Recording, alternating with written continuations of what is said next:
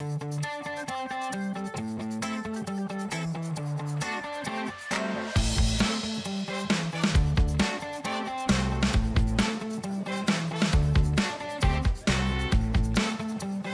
evening, everyone, and welcome to historic Holman Stadium here in Nashua, New Hampshire. It is a beautiful evening for baseball, high school baseball, as Bishop Guertin plays host to the Nashua High South Panthers. I'm John Collins along with Tom King. The sun has disappeared for the moment here, Tom. Well, it's after 7 o'clock. The sun is behind us. That's true. John. It hasn't disappeared. It's behind us. It was on the field for the warm-ups, but not a factor here in this evening game. It's not going to be that much of a factor. It's the sky's a little hazy here, a little bit. It's nice. It's not, I don't know. I mean, you're making it sound as though all of a sudden it got dark. Yeah. So it's not. It's perfect weather. But look at the field here at Holman Stadium. Has it looked any better? Pristine, beautiful. Yep, absolutely gorgeous. Not too dry and no bad hops. And we got two good teams in Guertin and Nashua South who probably look to figure somewhere 7-8, 6-5, anywhere in there. I wouldn't be surprised if these two teams see each other again down the road after tonight. And I saw the pitcher on the mound, Sam Franco. He's from Manchester, actually.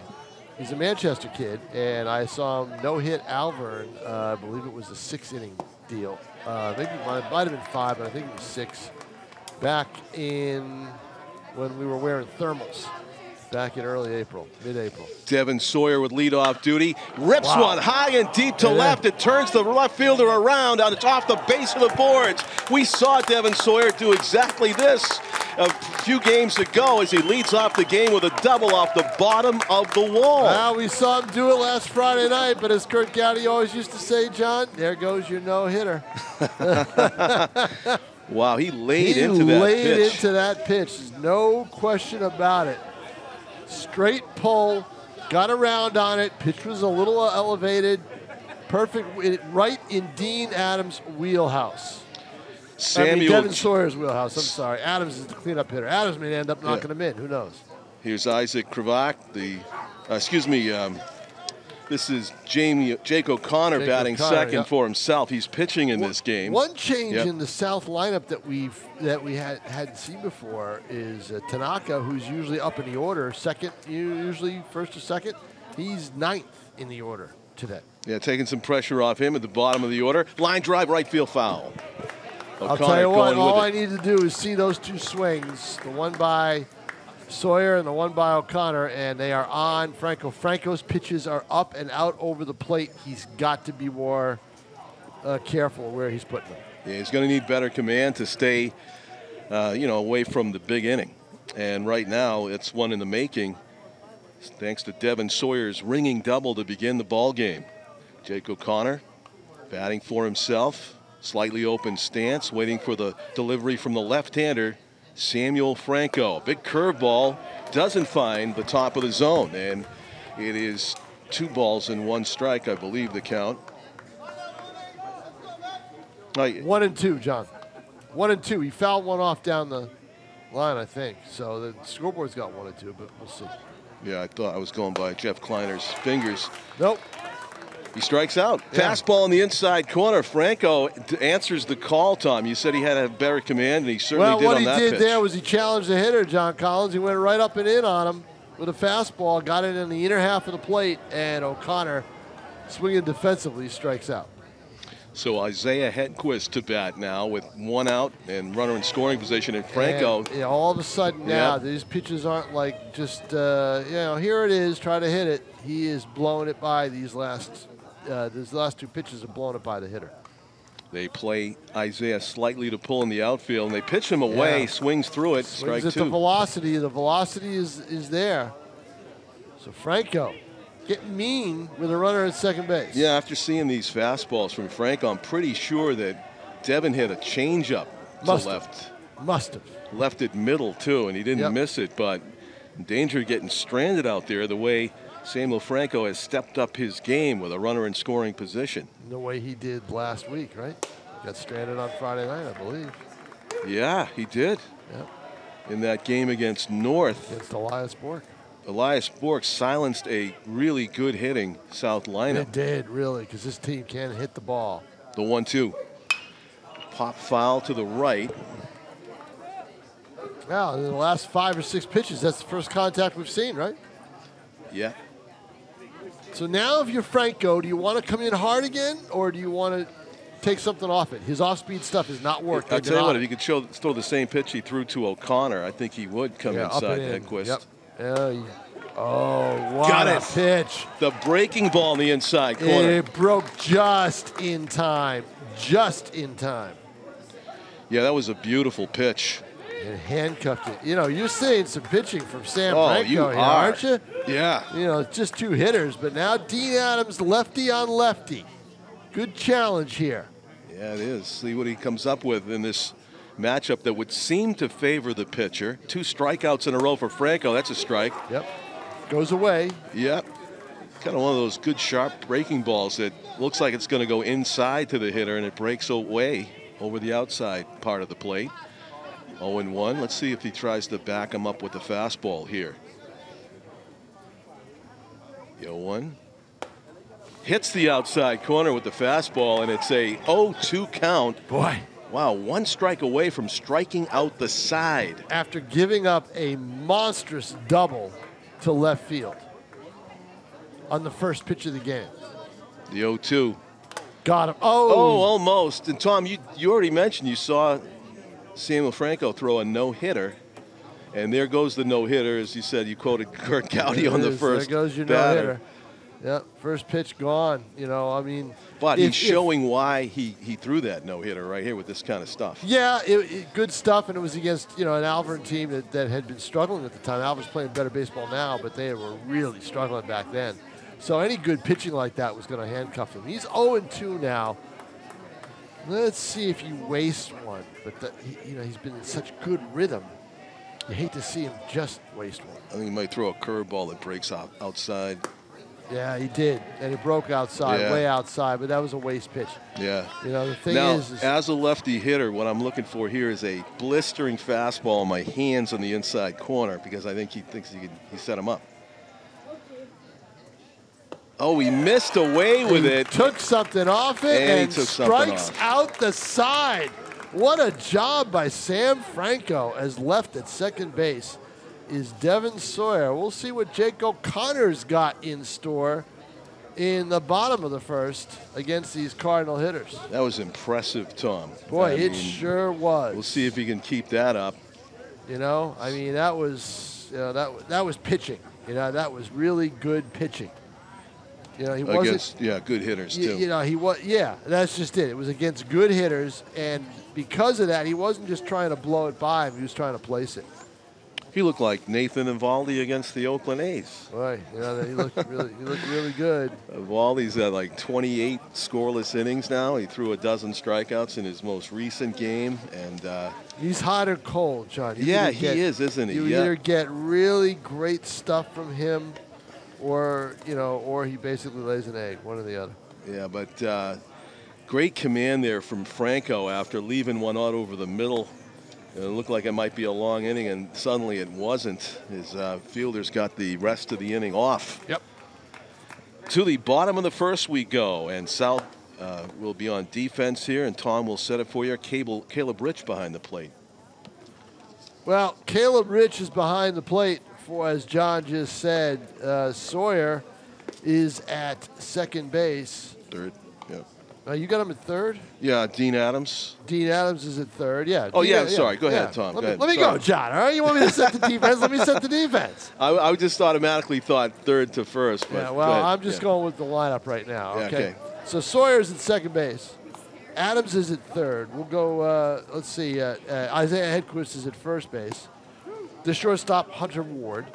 In the outfield, from left to, actually, let's see, center field is Tanaka. He's the guy we really talk about all the time. So make a great catch. As being a really, really, really good player. And is it Matson? Yeah, Nate Matson's I in left. I couldn't read that writing, so it's Nate on the card. So it's Nate Matson in left, and Grant McCoubrey, who has become a pretty good hitter this year, the Vanderbilt commit. The big He's only arm, a and sophomore. Right. He's the big arm, and I think that Yeah. big arm is going to suit him more even as a defensive outfielder than it is on the mound. Grant McCoubry is in right field. Shortstop Luke Anderson batting leadoff for the Cardinals. Looks at a ball just off the plate, away from Jake O'Connor, 1-0. Will be followed by Jackson Goldstein and Isaac Krivak. Fouled off to the left. Last time I saw this Guertin team, they put up a 17 spot on Merrimack. 17-2. Last Saturday, the day after we covered North-South. Took a glance at the remaining games for the two teams. Tom, looks like South's got the easier of the two schedules. BG's got to play Concord and Goffstown coming up next week, I think. Concord's not that strong this year, I don't think, are they? I believe they're near the top. Maybe it was somebody else. A lot of teams bunched within 2 games of each other. Yep. Londonderry's got the 11-1 record, I think. Yep, Londonderry's the team. Pinkerton's tough. North just lost to them yesterday, 6-4 here. And the 2-2 curveball, topped foul. Good spoil. Anderson got a good spoil is right. No doubt about it. Very good spoil.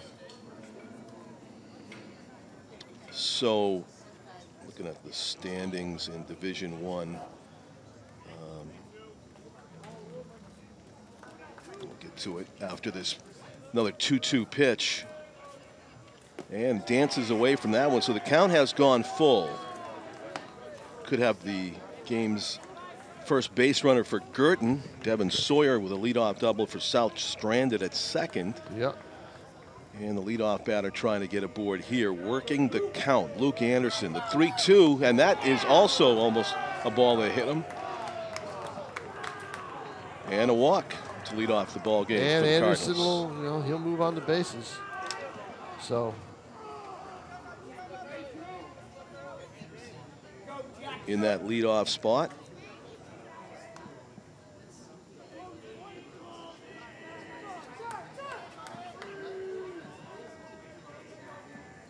Thought it was going crazy with the NHIAA website's kind of malfunctioning on me. I keep hitting the standings and it goes to the schedule. Then it's probably they probably have another problem. Yeah. They've been on and they've been hit or miss all spring. Right. Well, look at the schedule, John. Oh, here it is. The standings are clicked in. So there's 4 teams that are 10 wins. Throw to first base. Concord is one of them.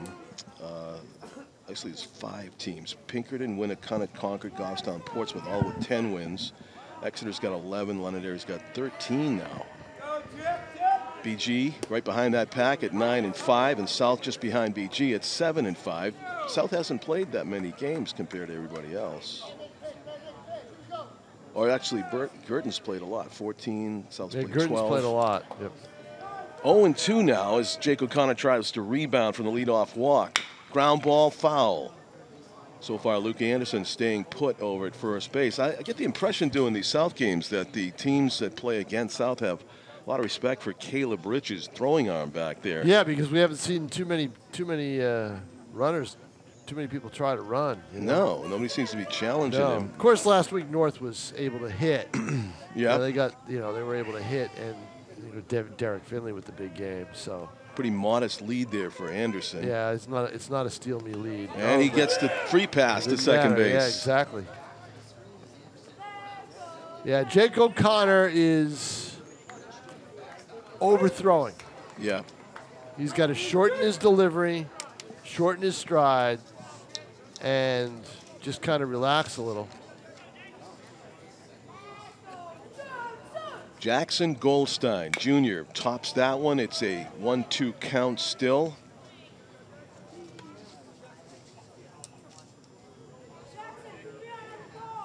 Got the 2-man umpiring crew. Yeah, it's Jeff Kleiner behind the plate. I don't know from here who the base umpire is. Oh, curveball was just pretty good. Waited on it kind of nicely, but then fouls it off to the right. Well, I tell you, Goldstein's really doing a lot to stay alive here. Yep. Down in the count 1-2. And in the meantime, he has seen just about every type of pitch that Jake O'Connor is throwing. Yeah. Rich goes out there to go over what he wants O'Connor to throw here to try to get the out pitch. Again, here we are. Nobody out and a runner at second base, just by different ways. One without a hit, one with that booming double back in the top of the inning. See if someone can plate these runners. Timeout. Jeff Kleinert gives it to the batter just before the delivery, Tom. Well, see if he. I bet that's the last gift that Goldstein's going to get like that. The 1-2. Nice pitch. Just down. 2 balls and 2 strikes. BG next playing Concord on the 12th. Goffstown, Portsmouth North to follow. That's a tough road. Foul ball down the line. We should have that North game. That's a week from Monday. We should have. I believe we're going to have that on National TV as well. There was a team in the schedule. I noticed they played 4 games this week. I'm not sure though. It's baseball, right? 8, 9, 10, 11. I think they were scheduled to call for. Yeah, that is baseball. Well, there's postponements, John. Yeah, they have to get them in. Got to get them in. So. And it's a nice weather week. Oh. Lofted to left. Just kind of reached on it. Yeah, and it's an easy play for Nate Matson. Yep. And that is the first out of the inning. A lengthy at bat for Jackson Goldstein, but he is retired. And here comes Isaac Krivak. That's a nice pitch by O'Connor. Took something off and had Goldstein out in front. And he was able to get the bat on the ball, but not able to drive it. So a defensive swing basically gives a lofted pop-up to left field. Londonderry's only lost to Concord, in case you're wondering, the 13-1 record for the top team. So Concord was able to come up with a nice win there. That's the best athletic team that Concord has, because in all the other boys sports, they've really suffered. Ground ball off the bat of Isaac Krivak. Football wasn't strong. Soccer wasn't strong. Basketball was terrible. So they have not had the strong boys sports that they've normally had in the past, but baseball remains strong. That's a good program up there. All ones here. 1 ball, 1 strike, 1 out. Ooh, hit him. It checked it. Did it hit the bat? Missed his hands, hit the bat. Oh, it looked like it was targeted right for his shoulder. Well, that's because you're at a rough angle over there, Tom. You can see everything perfectly behind the plate here. I can see everything right. I can see everything. That sure looked like it. And the sound, of course, sounded as though it hit bone instead of bat. There goes the runner. Throw to third. It's a good one. Not in time. Good head first slide by Goldstein. And it's a strikeout. By Anderson. Almost a strikeout throw out to end the inning. Excuse me, Anderson. Yes, the lead batter was Luke Anderson with the head first slide. So now you get Dom Monaco stepping in. He had a good day last week. I tell you what, that shows me something about Caleb Rich. That was a slow breaking ball. He almost got him. And he almost got him. And he had a pretty good jump, too. Yeah. So runner at third with 2 out now. But you know what? I think it was important to get the runner at third base. Why? Because Jake O'Connor sometimes will throw it to the backstop. Oh, yeah. We've seen it doing twice already in this inning. So that's why. And that's low, but Caleb Rich gloves it. 2 balls, no strikes. Righty versus lefty here. The cleanup hitter, Dominic Monaco. Yeah, Haskell's on deck. He's a right-handed hitter. I would be careful with Monaco and senior. Just pitch around him a little bit. Senior, good hitter. Had a great game the last time I saw him. That's what I would do. I'd pitch around him a little bit. Kind of went soft off the plate inside. There was not much Monaco could do but foul it. 2-1. Good nice block stop by Rich. Yeah. Oh, yeah, that saved a run. 0-0 game. Because that was so low that wouldn't have had the velocity to bounce back off the wall, the wall behind them. No, it wouldn't have. The 3-1. Swung on and missed. He challenged him on that one, and it counts full. Well, he's not pitching around him, is he? No. No, you're going to go challenge him. You're going to go challenge him. Good fastball by O'Connor, probably his best pitch of the night. Let's see, does he do it again or does he take something off it? Wow. He overthrew it. Rich is going to get it, and the runner's coming, and he's going to make it. Yep. A good decision with no hesitation by Luke Anderson, and the wild pitch bugaboo. And now James Guy is going to come out to try to argue the call. And that's going to be to no avail. They thought they had him on the ankle. For not sliding? I didn't think that. I didn't think they had him. He crossed the plate before the tag. He definitely did. Crossed the plate. Yeah. From this great vantage point that I have here, I could see clearly that his foot was down before any tag. Yes, but see, I have the vantage point of where he's headed to, John, so I could see it that way. You know, you better be nice to me, John, because I stayed up here to give you color for the first inning. I missed a play at third and a play at home. Oh, you did. You missed all kinds of action. So be nice, okay? Okay. Let's not push it a little bit. All right. Forgot about that. The action. Oh, what's going on? Safe. Oh, you actually asked the other umpire. I'm impressed by Jeff Kleiner doing that. Yep. Yeah, Pete says that's why he has to keep us separate. No, you know what they might have argued?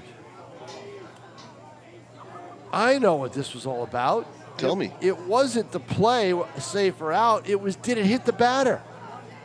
That's what that was about. Okay. Okay, because he pointed to first base, and then... It was a lefty batter. Yes. Yes. That's what that was all about. Did that hit the batter? Interesting. That's what that was. It wasn't the call at home. It was the hitting the batter. 1-0 BG on a play that was discussed and decided. But because of the wild pitch, it's a runner on the board. There's been no RBI in the inning, obviously. Right. Now you've got your cleanup hitter, Monaco, at first, with Haskell, a pretty good hitter, at the plate. Ground ball right side. He hit the runner and he's out. He's out, yep. That one definitely hit Dominic Monaco. I was thinking they should send Haskell because to get him out of that area and get him there. And sure enough, look what happens. He gets hit. We don't see that too often, John Collins. It happened to me once, running the bases, just one time. Yeah, stinks. Take a hit away from your teammate. Now we know what happened to you. So anyway, that's the end of one. It's it's the end of one. It's 1-0 in favor of Bishop Guertin. As DJ PDP plays the tunes, and I will go down the field to grab a couple of photos.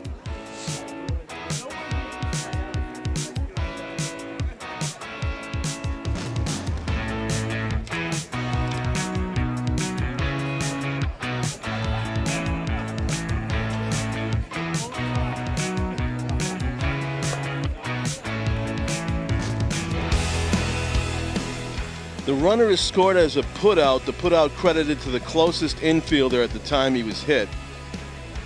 In this case, the second baseman. The runner being hit is the third out of the inning. The ball becomes dead. Yep.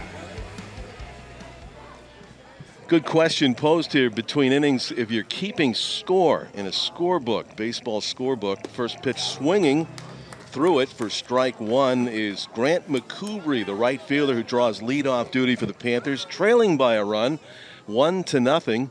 Run scoring by a wild pitch that some say may have hit the batter that was in the batter's box at the time, Dominic Monaco. Ironically, it was Monaco that got hit by a batted ball as he ran between first and second.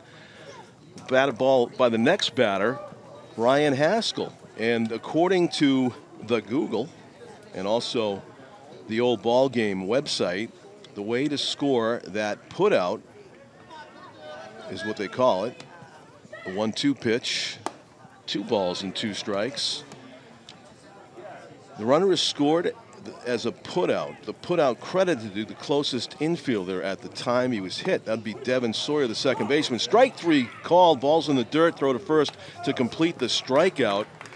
And piling up the strikeouts now Samuel Franco, that's the 4th strikeout in a row after surrendering the leadoff double to Devin Sawyer.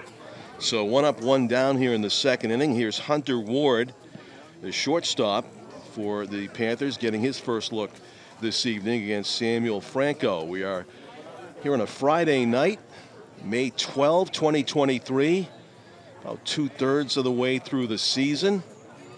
Watching Samuel Franco spin another gem following a no-hitter he also threw. It's a soft liner gloved easily by the first baseman, Dominic Monaco, seeing a lot of the baseball lately.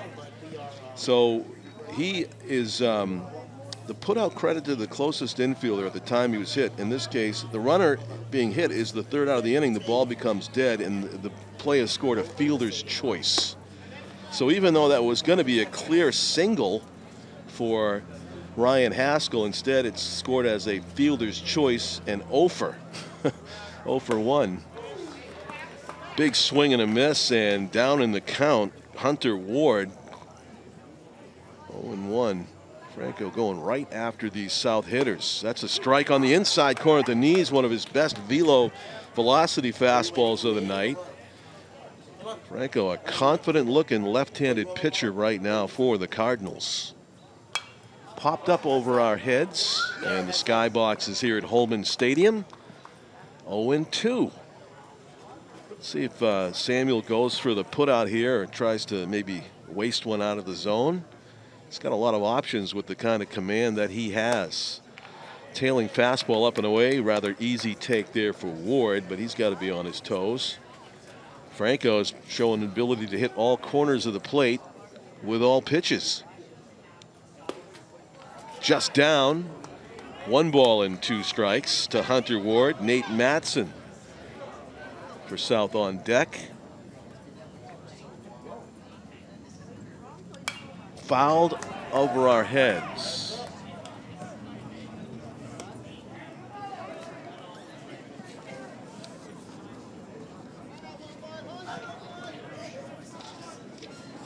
And fastball makes him dance. Ball 4.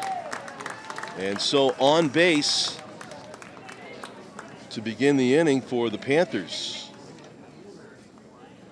Nate Matson's on base. So after two were retired, Ward was retired on the soft liner to first. Matson draws a walk. So 2 down. Matson staring down the lefty, and that timeout was called just before the pitch, which would have been a strike over the inner half to Caleb Rich, the catcher for South, the 8th place hitter, batting with 2 outs here in the second. Foul, pop up in the infield. And the shortstop calling for it. Luke Anderson makes the play, and that is the 3rd out of the inning.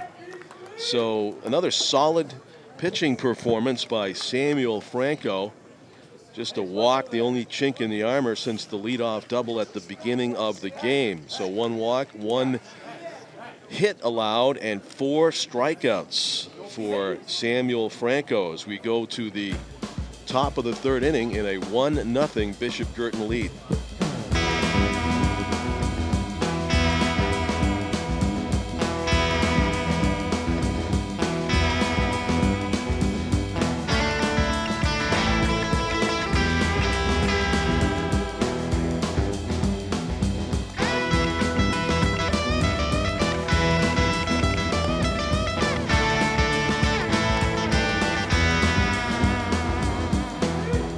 So Brandon Rogers will draw leadoff duty for Bishop Guertin, left-handed batter, batting for the pitcher. They actually have a designated hitter here in high school ball batting for the pitcher. You see a lot of these pitchers batting for themselves lots of times.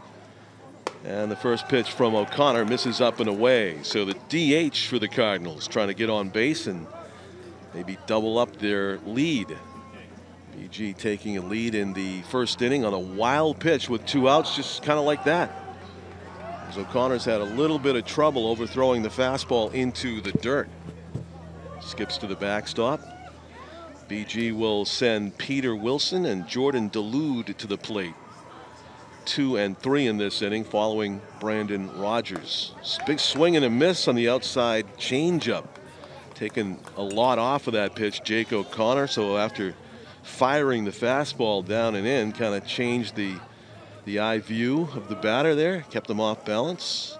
The 2-1. I think he went back to the same spot. Might have been the fastball that time. 2 balls, 2 strikes. Good mix of pitches here in command by Jake O'Connor to the lead batter in the 3rd inning. Change up, had him out in front. So what a mix there by O'Connor as he does some pitching of his own and gets his 2nd strikeout of the game. And that'll bring up Peter Wilson, right-handed batter and right fielder for the Cardinals. Wilson, a senior. South defending him straight away at all positions.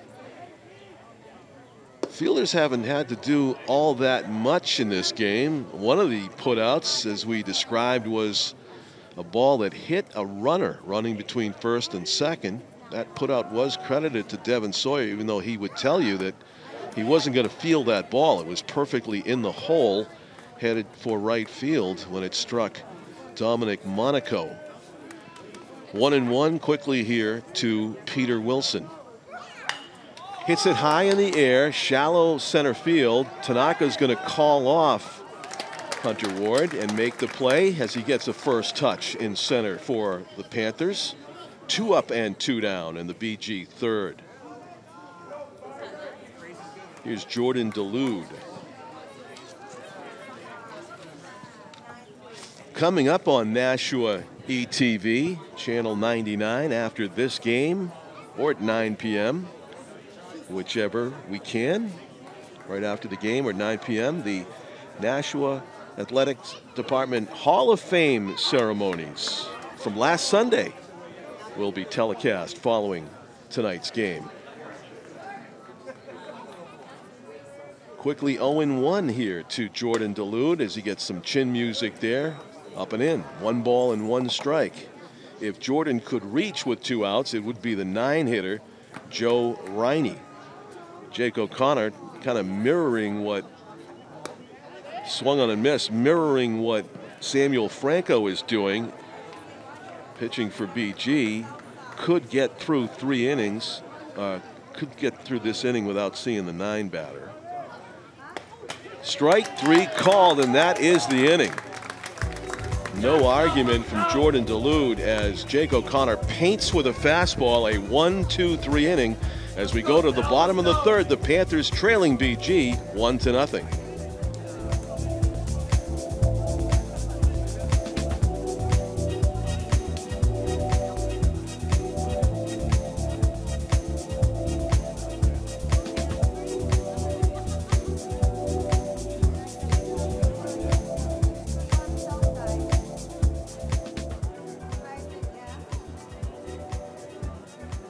So both teams have sent 8 batters to the plate in the first 2 innings. Difference is a wild pitch by Jake O'Connor that plated BG's run. It was not a run batted in, but it is a difference in the game, 1-0, as the 9-hitter starts here. And where did that miss? It missed the catcher's glove and hit somebody. I guess it hit Jeff Kleiner's mask, but he didn't even flinch. 1 ball and no strikes as Samuel Franco uncharacteristically falls behind the count to a batter. In this case, it's Kosei Tanaka, who usually bats at the top of the lineup, batting in the 9 spot here, the center fielder in the catbird seat, leading off the bottom of the 3rd with a 3-0 count now. Franco trying to groove one. Does. 3 balls and 1 strike to the left-handed hitting center fielder, Kosei Tanaka. Would love to get on base. He represents the tying run if he can. Takes it high for ball 4. Good leadoff at bat for Tanaka. And that is the 2nd walk of the game for Samuel Franco. He did walk a batter in that 2nd inning after having struck out 4 in a row in the 1st through 2nd innings. So Devin Sawyer hit by, I want to say, the 3rd pitch of the game off the bottom of the wall where it says BFW post. There's an eye chart out there. Is that 483? I'm talking to my optometrist. It's like, can you read the bottom line out there? Post, I think it's 483 on that left field wall where he hit the ball, the double. The 1-0. That's a ball, just misses. So 2-0. That's. Oh, there's two posts? Oh, yeah, you're right. The one on the left I was looking at, Nashua post. I'm pretty sure the Hudson post is 5791 from memory. That's a strike on the outside corner. So 2 balls and 1 strike. Batters perusing here, not swinging yet against Samuel Franco. Tanaka with the leadoff walk. Count in the favor of Devin Sawyer. Ground ball on 2 high hops to the left side. Going to second for 1. The throw to first squirts away, but not far enough, and Sawyer will go back to the bag. A fielder's choice, 1 out, as third baseman Ryan Haskell with a nice play and a crisp throw over to Isaac Krivak to retire Tanaka, the lead runner. Jake O'Connor will bat for the second time. He was the first of 4 strikeout victims of Samuel Franco in that first inning when they stranded Sawyer at second. Devin leads off a first. Has a pretty healthy lead over there. We haven't seen anybody challenge the arm of Jordan Dulude, the BG catcher, as yet. It's always tough to get a jump off a lefty if he's got any kind of a move over there. He's looked over 3 times already, doing some dancing. Sawyer stays put. Foul tipped into the mitt. Big swing by Jake O'Connor. Would love to go for extra bases here and maybe plate Devin Sawyer. If he does, he's going to have to hit quite an impressive clout with as deep as BG's playing him in center and in left. Big swing, and O'Connor fouls it back over the seats here. Hopefully that hit an empty seat to the right of the press box area. There's very little grass behind left fielder Jackson Goldstein. Also fairly deep in center, Joseph Riney. The 1-2 pitch on the way as Franco stares down Sawyer. He goes. Decent jump, and there'll be no throw. Doing a good job of snagging that high and way outside pitch was Dulude to prevent it going to the backstop. Sawyer would have had a decision whether he wanted to keep going, but he's got a stolen base. Reaching on the fielder's choice, stolen base. Tie runner in scoring position as O'Connor with another healthy cut fouls it off to the right. 2 balls and 2 strikes. Chance to tie the game here in the bottom of the 3rd inning. On this beautiful night for baseball, Friday night baseball here under the lights at Holman. And O'Connor, a strikeout victim for the 2nd time as Franco went down and in with the hard stuff and got him to swing right through it. So 2 down, fielder's choice and a strikeout following the leadoff walk, and Samuel Franco 1 batter away from getting out of another mini jam. Throws strike. Oh, did he not call a strike on that? You could see the right arm had a mind of its own there as Jeff Kleiner stepped back, and he kind of had to hold it down. It was really close. Apparently missed outside. 2 balls and no strikes.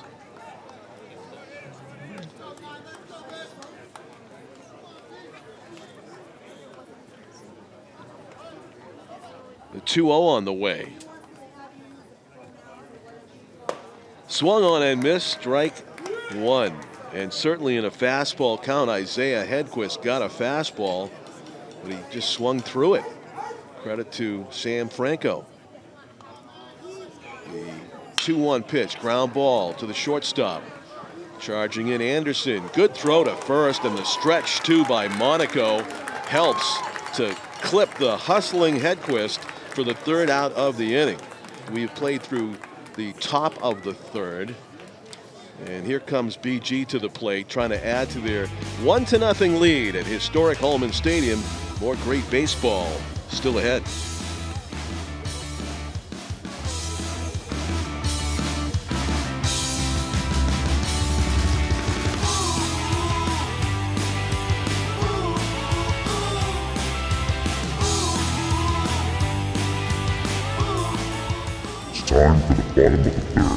Plenty of toys here on Nashua TV. Like it. So bottom half of the third inning, BG coming to the plate. They have sent 8 batters to the plate through the first 2, just as South did. The difference in the game, a wild pitch that plated Luke Anderson, who is on deck. Joseph Riney trying to reach here, the bottom of the order hitter. Kosei Tanaka, the 9-hitter for South, did reach, leading off the top half of this third inning. He was cut down at second on a fielder's choice, and South never did get that leadoff runner around. 2 balls and no strikes. Jake O'Connor working to Joe Riney. Pop up, that feels like it's coming right in my lap. And it is just over our heads in the skyboxes here at Holman Stadium, and fouling it straight back. 2 balls and 1 strike.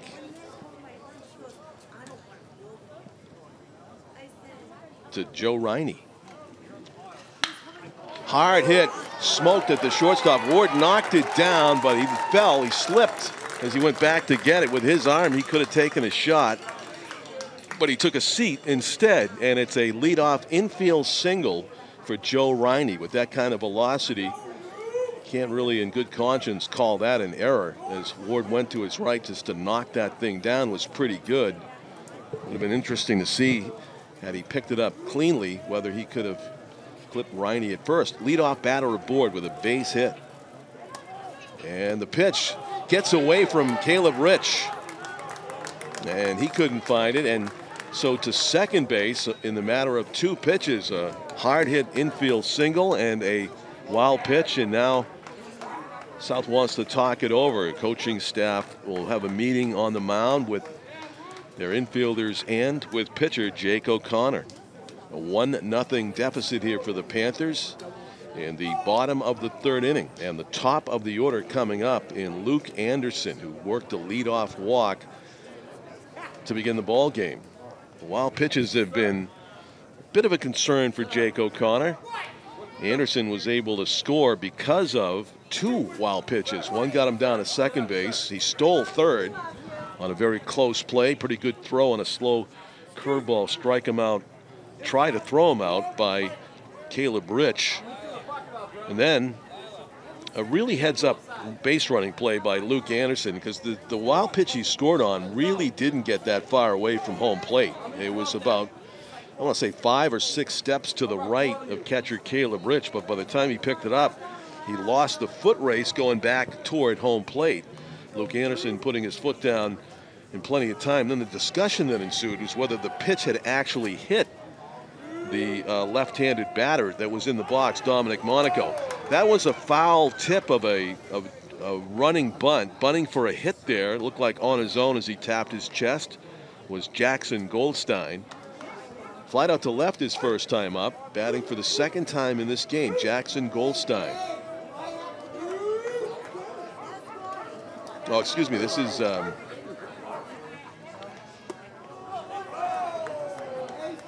Anderson. I'm getting ahead of myself here. Luke Anderson. 2 balls and 1 strike.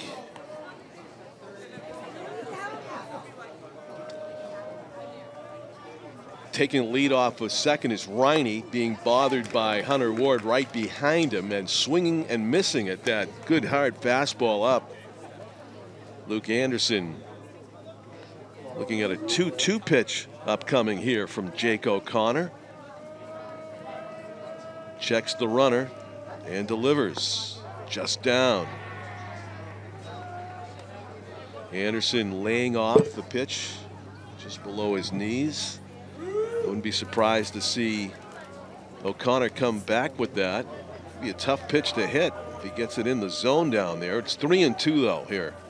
The pitch.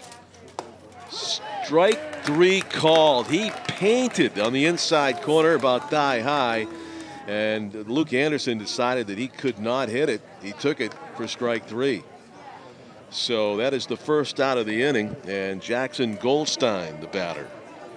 Fly to left his first time up. This would be a situation where if you're a good base runner, you might want to, almost a delayed steal there. And Caleb's going to throw it to second, and that's going to be an ill-advised throw as it goes to center. Tanaka's going to take a shot. And now it gets away, and good backup by O'Connor. That one almost went all the way to the dugout. And how about Joseph Riney putting pressure on the defense, drew a throw on a fake delayed steal. Kayla Rich came out from behind the plate and couldn't resist taking a shot at second base, but he threw a difficult to handle worm killer throw that Devin Sawyer couldn't stop. It went into center. Tanaka took a shot, and that one almost turned into a circus run scored. Instead, one out, runner at third, less than 2 out. Optimal for BG to maybe get this run home if they want to try to squeeze him in. It's 2-0.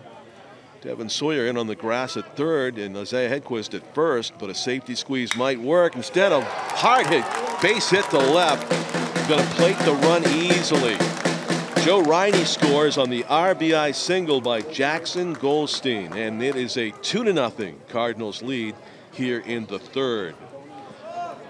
BG playing the role of the home team, so Isaac Krivak has struck out his first time up.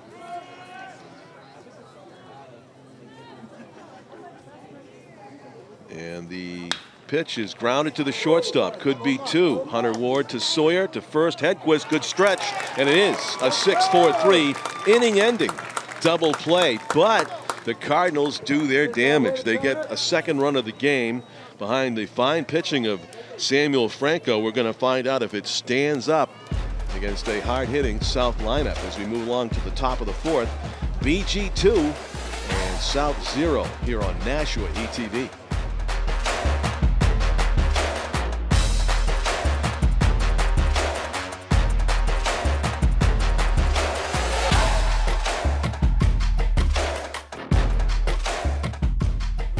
Dean Adams will lead it off for the Panthers as we move along quickly to the top of the fourth inning. Only his second time up in this game, as he was one of 5 strikeout victims of Samuel Franco.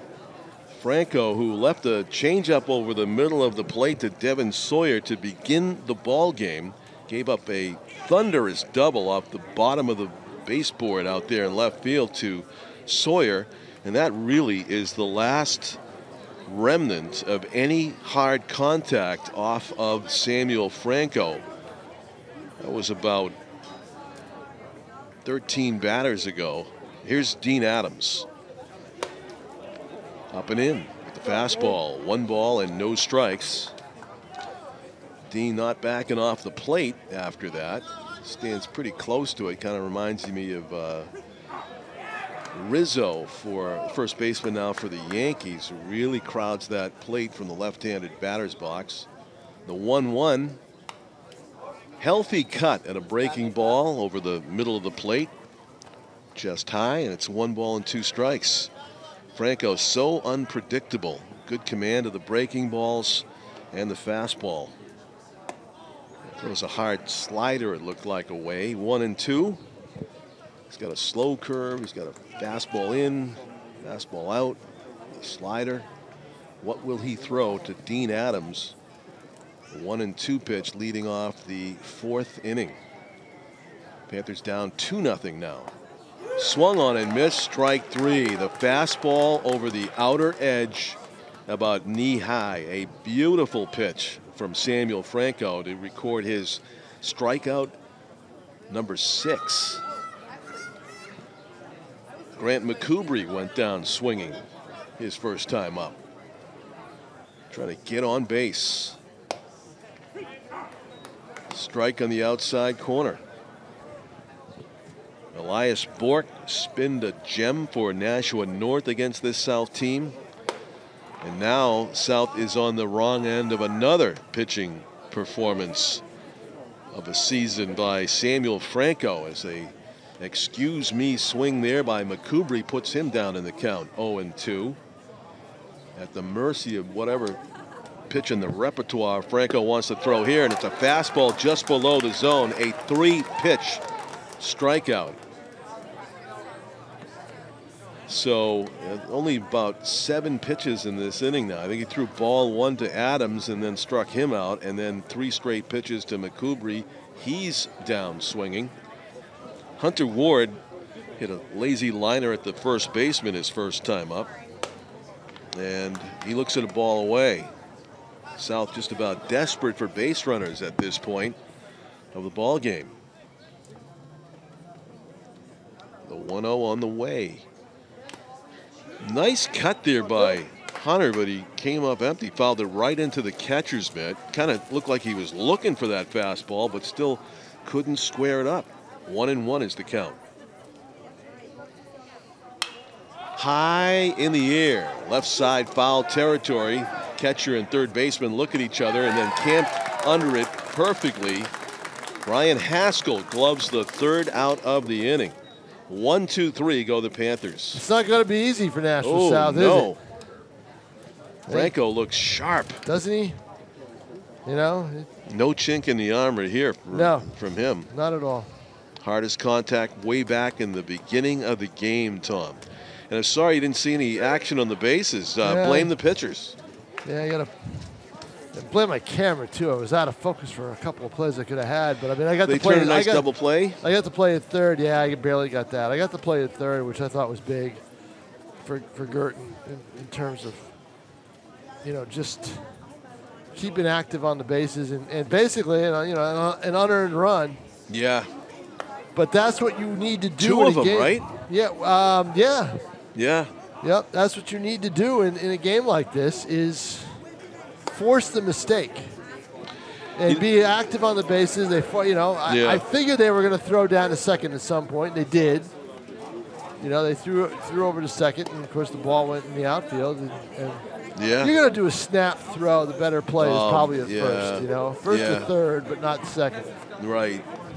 And so that play, the very first run that was scored by Luke Anderson coming in from third with 2 out, it was pretty heads-up play. It was a pitch that it may have hit the batter, and Pete Johnson thinks it did. That's what we talked about, remember? Yeah, Pete Johnson thinks that it did hit the batter. Right, I mean, we talked about that was the argument.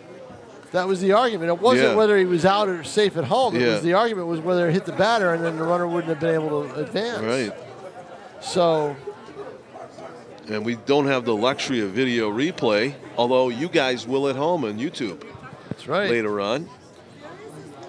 John Collins along with Tom King on a beautiful Friday night here at Holman Stadium. And you know, Jake O'Connor's not pitching too badly either. No, they're not he's able. not. They're not able. Excuse me. They're not able to rack up a lot of hits on him. It was interesting that both pitchers saw 8 batters through the first 2 innings, and the only difference before the third inning was the wild pitch. But now it's 2-0 thanks to an error by the catcher. Caleb Rich threw one into center field and aided the runner to get to third. And on a nice summer night, you got a pretty good crowd here, John. Yeah, we do. It was much more than after the first inning. It just they started coming in after that first inning. People work late these days. Maybe they just made their way here. Well, it's a lot of kids. I mean, they ate dinner and they ate dinner and they came. You know. So a 4-pitch walk. Let's see. Well, if you talk to people, you know, as far as O'Connor goes, it's his control, right? He's got, you know, he's a little bit erratic. Now, and with wild pitches here and there, and with a base on ball. And the thing is Guertin's made every one count. Yeah. Right? Now, what does Dominic Monaco want to avoid this time on the bases, Tom? Getting hit by a batted ball. We saw him do that to end the inning, and we found out that the way you score that is the putout goes to the closest fielder. So would you agree that's the second baseman? Yes, that would have been the second baseman on that play. But you would also agree that ball was labeled for right field. Yeah, sure was. It would have been first and third. Now that ball's labeled for second base, and that's where it's going to go. Yeah, it's been a problem for Jake O'Connor. Jake O'Connor is erratic. Doesn't have command and sharp control. And we've seen that before. He overthrows.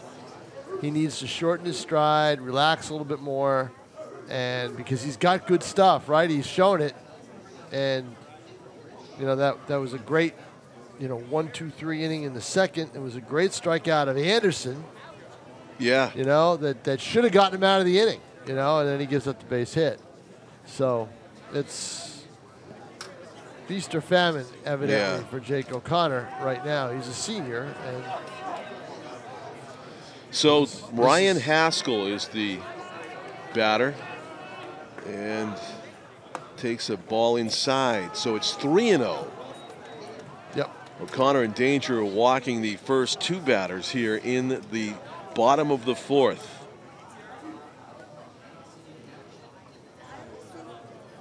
Decent lead at second. Ball's low, ball 4, 4-pitch walk again.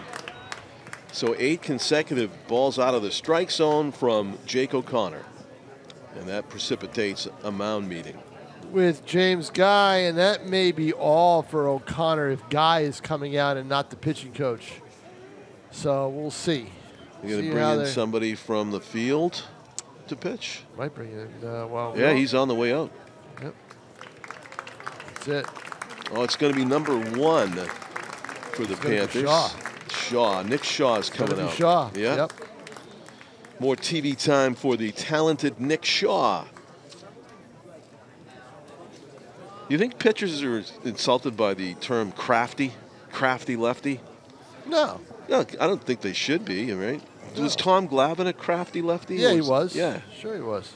So that's what you have with Nick Shaw. I think they get more insulted when you say they can't break a pane of glass. Yeah. Which is the case with Nick Shaw. Yeah. Very quiet kid, too, John. Very quiet. Oh, really? Yeah, don't get much out of him after a game. What, did you slip in the pane of glass on him? Not to his face. I've said it here. Yeah, right? you have, yeah. And that's by design. But yeah, that's the beauty of his pitches. I mean, that would break a pane of glass there. But no, wouldn't. The last one? No, that pitch right there that he threw, the warm-up pitch, no, not a chance. Oh, what kind of glass are you working with? No way. Tim, you can put some glass in front of that? The second pitch more than the first. Second pitch, yeah. But not the first. The first, no. All right. That one, maybe. You hear the glove pop. You hear the glove pop. It's all pop. relative, yeah. Yeah. But, he does feature some slow stuff. You're about to see it. Well, the thing there's a lefty batter coming to the plate here, Brandon Rogers. If he's around the plate. Now, the thing what Exeter did last year in the tournament game, they knew they were getting him. They had seen him once before. And I think they looked at some video, but they also had somebody, mimic him in batting practice and timed it. Oh, right. And they were on his stuff last. I mean, I didn't, and from the numbers, because I didn't see a lick of any pitches he threw in that quarterfinal game, because I got here, I was at a lacrosse game, I got here, top of the first, I figured out there's a couple outs, and I get out of the car, and they're announcing a change in pitchers. I'm going, what? Did you get hurt? And I walk in, and it's already 6-0. So, Exeter in that quarterfinal game. We'll see what happens this year. I hope we get a home game with somebody here at the stadium in the first round and maybe the quarters, but my guess is it may be just the first round and not the quarters. And the goal is to make it to Manchester, right? The final? It's up there again? No, it's here. No, I'm sorry. Yes, it is. The semifinals are here. Semifinals are here. That's what I get on a Thursday, and then. Yep. Yeah. So here's Brandon Rogers, who is DHing for the pitcher. Samuel Franco just concentrating on pitching and doing a great job of it. And you get the feeling that if they get any one of these two runs in, they could be daggers the way Franco's going. Bunt to the left side, and it's going to be a base hit. They better get to it, too. And Ward gets it. Terrific bunt, Tom. Boy. You called it. Yes. No one was there. I mean, he must have taken a look and known that they were going to, the way the South does it, that there would be nobody there. Perfect placement. The only one who really had a shot of that was Nick Shaw, because he's a lefty that falls off the mound that way. Right, but the ball was hit too hard. It went past the mound. Perfectly done. Base hit, bases loaded. So a freebie there, ostensibly a sacrifice, and Brandon Rogers gets a base hit. And Guertin looking to break this open. Yeah. Good pitch there by Shaw. Yeah. The fadeaway, 0-1, and there you go, the purposeful non-glass breaker fade. This comes up with one on 0-1.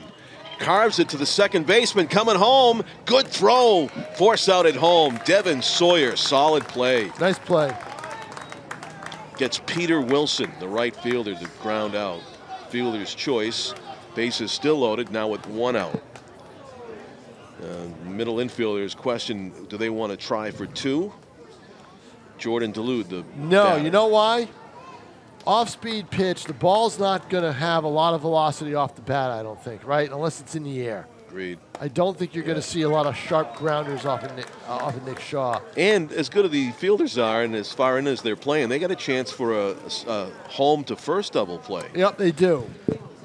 So I agree. Hard hit, the shortstop, tough play. That was hard hit. And it hit the runner, and you know what? He's going to be safe because the fielder had a chance to field it.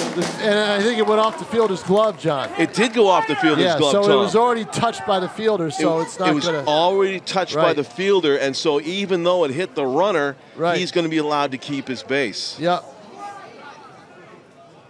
Should be. This should not be a question. Yep. It hit the fielder. Wow, we have seen that twice tonight. No once kidding, huh? that it isn't out, and once when it isn't an out. Very instructive game.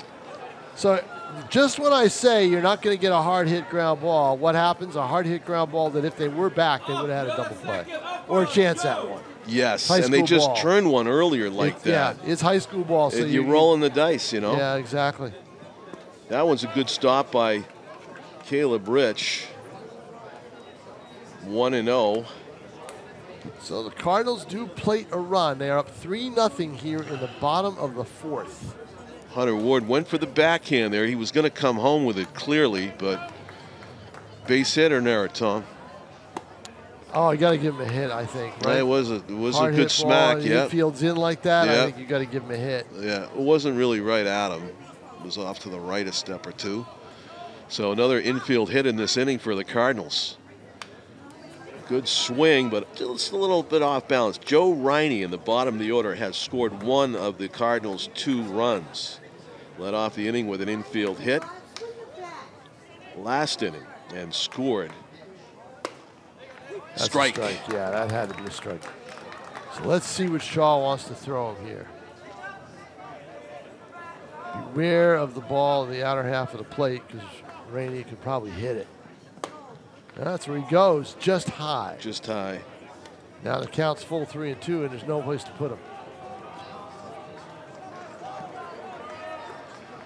So he's got to come in with it. Off the end of the bat foul. 3-2 again. You see how difficult it is to time him. Yep. You know, or guess. You're guessing fastball probably, and he does give you a fastball, but it's not the speed that you think it's going to be at. And there it is. See? Yeah, gets him way out in front. I can watch this kid pitch forever. I really can. Him and Franco, you can watch them go all the time. They're pitchers. There's no doubt about it. You got 3-2, Tom. You got bases loaded, and Nick Shaw just uses that adrenaline against you. If you come out of this with 1 run, you've done a pretty good job. Base hit, or is it in front of the right fielder? And McCoubry throws it in. They're going to get 2 on this. I thought Grant either could have taken maybe a kamikaze shot at the ball, maybe catch it, or also just uncork one. I thought McCoubry got a real bad jump, didn't see the ball very well, but that's his opportunity to light up the catcher with that arm. It was, but I think he was, I think he was just a high school kid disappointed he didn't make the play. Disoriented a little bit. Yep. Yeah, that's what it was. I think with that arm, and as soon as he got it high to left, is he going to see it? Having trouble, and it's going to be a catch by Tanaka out near the nice track. Catch. Beautiful job of tracking it and running it down. Kosei Tanaka. Nice catch, but Anderson does the job for BG he sure with did. the 2-run single. But Major damage. Again, that ball was hanging up. McCoubry's running all the way. He catches that ball, I think. Yeah, he lost it. McCoubry lost it or something. He just didn't play it right. He lost it. No, he just did not play it right. He had a chance to catch it, Tom. You're right. Yeah, no doubt about it. And not diving either. He could have caught it on the run. I agree. Yep. Just didn't quite gauge it right. Yeah, I don't think he saw it very well. And that's I've seen that all spring. You have. All spring. And it's going to be interesting when we start doing Silver Knight games how they treat right field with the right fielder in the sun in the first half of the season. Because in the second half of the season, it disappears early. But in the first half of the season, but those games start at 6 o'clock, remember. Right. So there's going to be a lot of right fielders having trouble with that right field sun when the FCBL starts in 2 weeks from tomorrow night. New third baseman, according to the umpire pointing out. It's a defensive substitution for Guertin. Ryan Haskell. Well, Haskell comes back in the game. I think they must have pitched run for him. Oh, okay, that's what it is. You're right. That was all. Yeah. They haven't really changed their defensive alignment, and they also haven't changed their pitcher. Samuel Franco is cruising here now with a 5-0 lead that looks more like 15. Boy, the way does, he's been the going. way he's been going as we go into the bottom of the 5th. BG sending 8 batters to the plate in that highly productive cricket number 4th inning to blow the game open.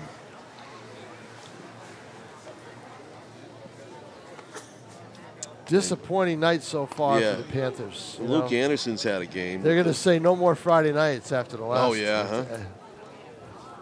Friday nights have not been kind to South, and certainly we've only seen them score, what, 2 runs in that game?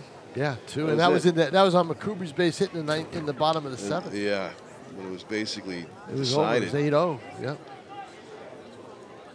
So, to the... Felt bad for Borg. You didn't get the shutout. Right. Pitched well enough to get one. Top of the 5th, it'll be Nate Matson, Caleb Rich. Felt good for Finley, though. Yeah. He's a kid who's been, sidelined. Oh, yeah. The better part of almost 2 seasons with injuries. So 1 ball, no strikes to Nate Matson. And that's a strike on the inside corner. Franco's had that pitch when he needs it all night. That hard fastball in the inside corner at the knees. He goes up with it this time over the inner third. 1-2. Up, down, in, out. That's pitching, right? Certainly is. Putting it everywhere, just like Shaw was doing. Goes right after him as he fouls it up the silo over our heads, straight back. Still 1-2. Aggressive pitching by Franco, too. He's not wasting anything. Nope. And he's trying to work quick. The feeling is a breaking ball here? No. No, it isn't. And it's a fastball. Might have been above the zone. And Matson is pounding his fist on his thigh. He thought he should have been on that one. He got the pitch he wanted. He got the pitch he guessed at and didn't get it. Didn't swing. Right. A little late. Now you take something off it. And there it is. And he did. But kind of slipped out of his fingers. Yep, no control there. So 2-2. Might do it again. Battle here, Nate Matson. His team I put down one 5-0. down and away and see if he goes for it. And he does go down and away, and he takes a called 3rd strike. That was a beautiful pitch from Samuel Franco. Target pitching, right? Pitcher's pitched Target on. pitching. Yeah. A low fastball on the outer half of the plate that if you're lucky, you foul it beyond the, hitting the first base coach with it. Or the dugout, or towards the dugout. 1, 2, 3, 4, 5, 8 strikeouts for Samuel Franco. Tom saw this young man throw a no-hitter earlier this season. Where's he pitching in college? He's not, I believe he's only a sophomore or junior. Really? Yeah, he's an underclassman. He's not a senior. Okay. I mean, Guertin is loaded with arms. They've been that way the last couple of years. I don't know how that all transpired, but in terms of having as many arms, because they had a lot of arms last year, and they've got arms this year. I mean, they were able to play you talk about 4 games in a week, they can do it. They played 3 games. They had the arms to go 3 days and 3 games last week. That time, Franco gets a little too cute with a high fastball, and he issues the walk. Caleb Rich takes the walk with 1 out. Here's Kosei Tanaka. That is the 2nd walk. Yeah, and Kosei had the only other walk. But here's the luxury of the 5-run lead. I don't think anybody's going anywhere, right? Yeah. I think they're staying put on the bases. So, Tom, you're involved in the Nashua Hall of Fame ceremony that we're going to be telecasting right after this game, right? I'm on the committee. Yeah? What would the highlight you think of that ceremony that we can look forward to on Nashua TV? Let's wait until I'll tell you in between innings, all right? All right. As long as DJ PDP doesn't want to spin any tunes. I think if he hears you talking about something like that, he'll let you go. 1-0 to Tanaka, who hasn't seen many pitches in the strike zone tonight. He's only been up once. That one's up and in. So Tanaka, I think he had a 4-pitch walk. Yeah, he did. when he was up the first time. So and now they're going to go out and give him a foul ball. And now going to go talk to Franco. How many lefties are in the? Oh, you got Dean Adams and Tanaka. I think that's it. As far as left-handed batters. I'll tell Franco you got a 5-run lead. Yeah. And they do have some activity in the bullpen down in right field. You know, Scott Painter's going to say to him, okay, you feeling okay, but, you know, put it over the plate. Can I read this on the air? So Pete wants to remind us that it's Mother's Day this Sunday. So be sure to remind your wife to have all the cleaning and laundry done by Saturday evening so she can enjoy her special day. I can say that to the baseball audience and hopefully get away with it, but maybe not. There's some moms out there watching this game. They're disgusted by that humor that's apparently on Facebook. TV's turned off all over Nashua. Yeah. That's awful. Oh, boy. So after the conference on the mound, Franco refocusing here with 2-0 on Tanaka. Ball 3. The most, the last thing you're going to see is a swing here from Tanaka down 5-0, having seen 7 balls. And yet it's right down the middle, of course. 3-1. If I'm Franco, I don't need to throw it by him. I just need to get the ball over the plate. I need to guide it. I don't have to throw anything fancy. You got a 5-run lead. Kosei's probably taking this one too. Trust your defense. And he takes a walk. Outside. He takes a walk, and that's 2 walks for Franco. Yeah. You know what? I mean, and that's bad in this way. He walked 8-9. He did perfectly. Yeah. He walked 8-9. You've got to treat 8-9 like they're just like all the other hitters, but even more so, you need to be around the plate because you need to let them hit it. They're hitting 8th and 9th for a reason. Let them hit it. So here's the top of the order. First pitch swinging, and he flies it to right. That should be caught. It is. Tag at second base. Smart move there. But BG will trade that for the out. Yep. Leading 5-0 as Peter Wilson gloved it in right field. Ball was basically right on him off the bat of Sawyer. First and third with 2 outs. I mean, we knew Sawyer was going to swing at the first pitch, right? That's what he did the last time. Yeah. Or not the last time, but that's what he did earlier with the double, the first pitch of the game. So here's Jake O'Connor, who's been a strikeout victim 2 times.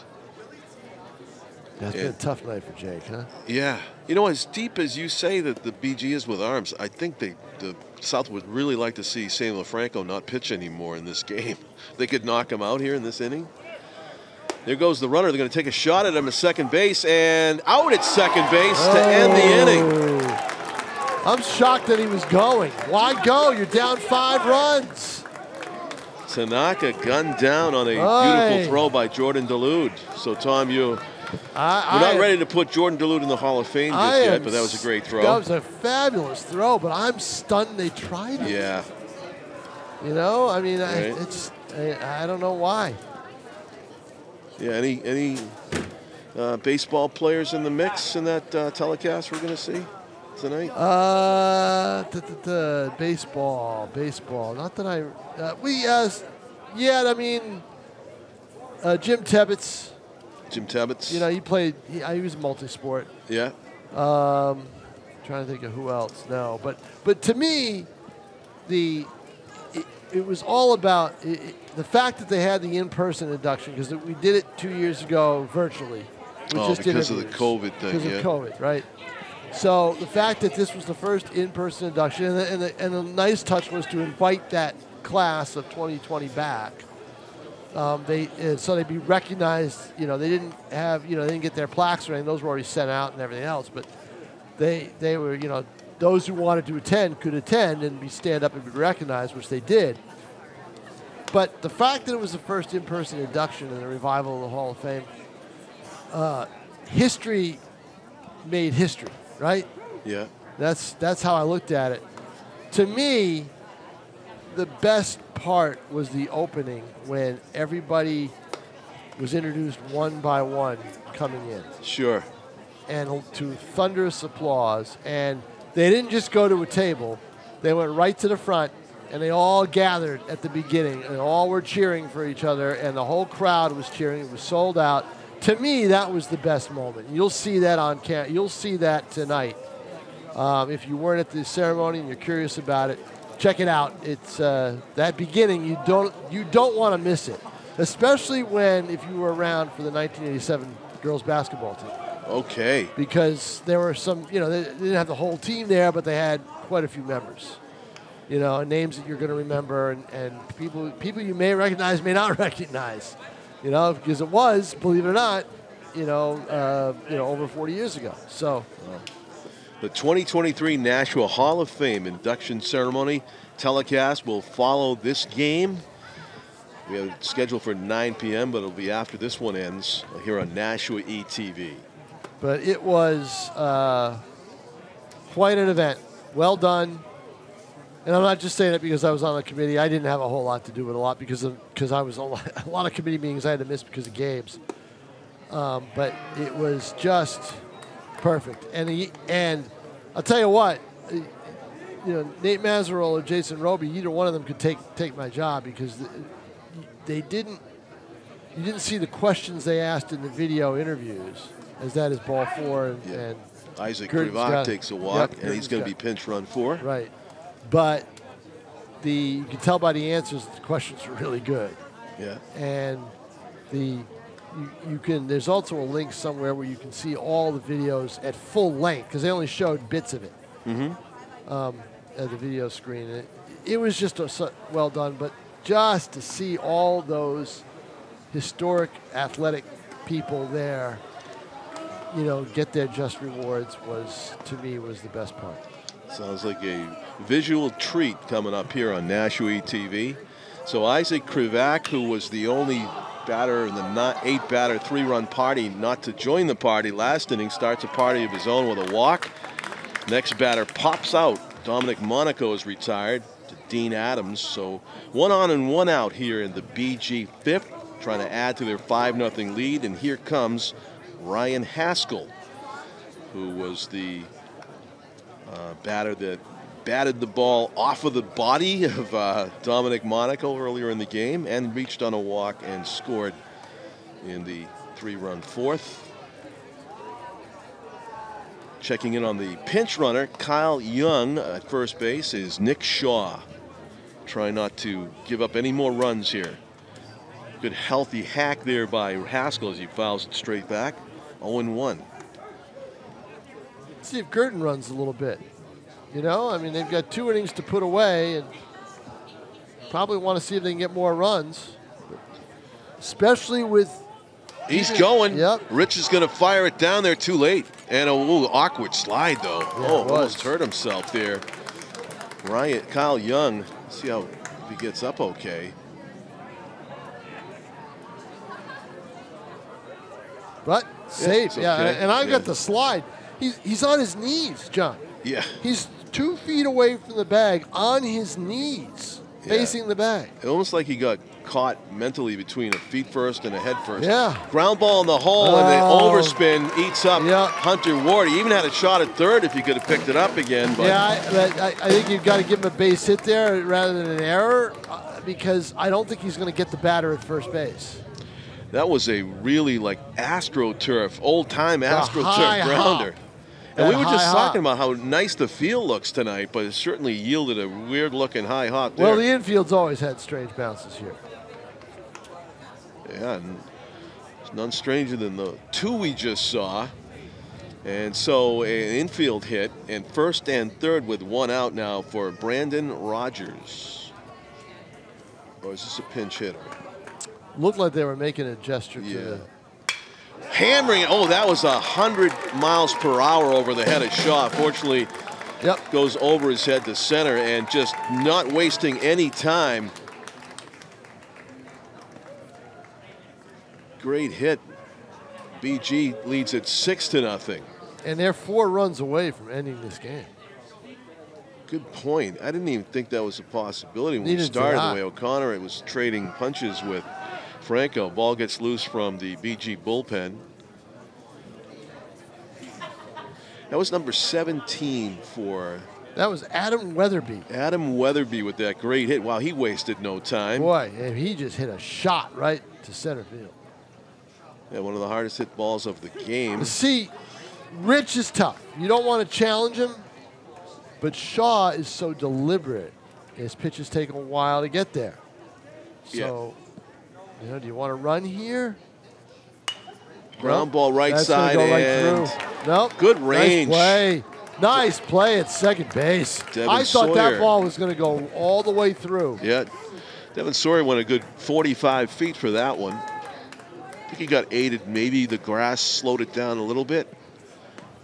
And much needed out. But that's a big play because what it does is it minimizes the damage in the inning if you can get out of it. Yeah, that ball goes in the outfield too. That's a run. It's a run at least, and it's 7-0, and then you've got two on, and popped in the air, very high pop up. Tanaka might call everybody off, but Ward's going to drop it. Oh, that one hurts. That's 2 runs, and that is an error. On an error on Hunter Ward. And so BG only 2 runs away from the mercy rule. What's Tanaka doing there? I mean, I understand, but Ward had it all the way. Ward was under it, making the play, and Tanaka disrupted that play. John. He may have. Oh, I don't think there's any question about it. He did. Yeah. Ward saw it. Foul tipped into the mitt. It's a tough error. Joe Riney. Hard luck error for Ward. Yeah, it's just not the South's night right now. 8-0, they trail it. Nick Shaw trying to get the 3rd out of the inning, elusive out of the inning. And Joe Riney, the 9-hitter, batting for the 3rd time in this game. Singled and scored and struck out. Ground ball left side is going to be a tough play, and it finds the hole. 2 hits for Riney. Back to the top of the order, and Luke Anderson's going to get his 4th at bat.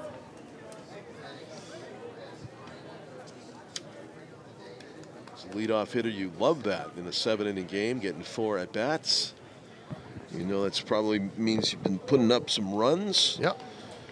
And crooked numbers in the 4th and 5th innings here for the Cardinals. 3 runs in each of the frames. Double here could end it, Tom. It was Anderson who had that 2-run single in the last inning, right? Yeah. Yeah, that's what I thought. He almost ended the game right there. It was a pretty vicious hack. If he goes right center with 2 outs, that could be 10 runs. Oh, that's right. Lead. You've got 2 on with a chance to run around. So if he puts it in a gap, that's the situation. He certainly tried to do that on that last swing. He sure did. And that's going to be tough to do on Shaw, though, you know? Oh, yeah. Lefty on lefty. Oh, yeah. That's tough. This is a tough matchup. Another mighty hack by Anderson, and he's mad he missed it. Yeah, he is, because Shaw it looked like he timed it. Shaw put it right there, but that's just the magic of Shaw, right? Yeah. You know, he'll frustrate the heck out of you. Gets batters to overswing. I think he's got to just go slow here and get him. Just misses. 3-2 is the count. The runners will be off with the pitch, so even more important here to prevent a gap shot. That's just it. You load the bases here. You got the time. You got the game-ending runs. Nope, that's not gonna. That should end the inning, but we'll see. Left fielder should take that. Matson with an adventure. He's got it. He's got it. Are you sure? Yeah, he does have it. Yep. Because that almost ended the ball game. But I'll tell you what, Nate Matson with the catch. I'll tell you what, John. There's something in the air. I mean, pop-ups. Fly balls, pop-ups, fly balls, they are all adventures for this level to the point where they shouldn't be this year. I don't know if it's the lights that they're not picking the ball up. I asked James Guy about that last Friday. He says it's our first game under the lights. But, you know, these kids have played baseball before. So I don't know what the issue is, and I saw it again. We saw misplays on both teams with pop-ups last Friday night, right? Right. And then I saw it again the next morning with Merrimack and BG. it was just, you know, I'm like, what are they doing to our game? You know, they did not. These are easy. I mean, look, I haven't played the game in a long time. You have, but pop-ups, you figure, are going to be caught, and they're 50-50 at best at the high school level this year. It's too bad. You need them? Yeah. I'm good. So we go to the bottom, the top of the sixth. And it's still Samuel Franco out there. He was almost pulled from the game last inning, but he's still in there and looking strong. I mean, I don't know if he was almost pulled. I think it was just. Well, they had activity and just a message to throw strikes. You know. Yeah. There's still activity out there. There is. Yep.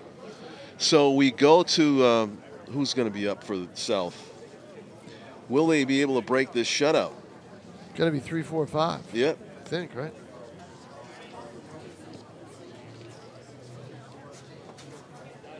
Oh no, that's right. There was O'Connor was at the plate when they had the caught stealing. Caught stealing. So O'Connor will be up 2, 3, 4. Yes. O'Connor, who has struck out twice, facing Franco, probably would have liked to see him get taken out of this one. 1 ball, no strikes.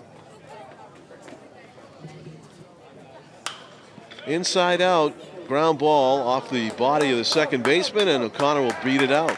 We're going to do that error or base hit? Error. He's got to make that play. He was right there for it.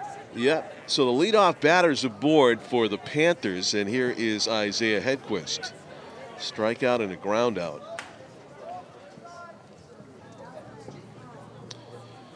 I'm sure the velocity is a little down for Franco, so he may go more to the off speed. We'll see. And Franco's pitch swung on and missed.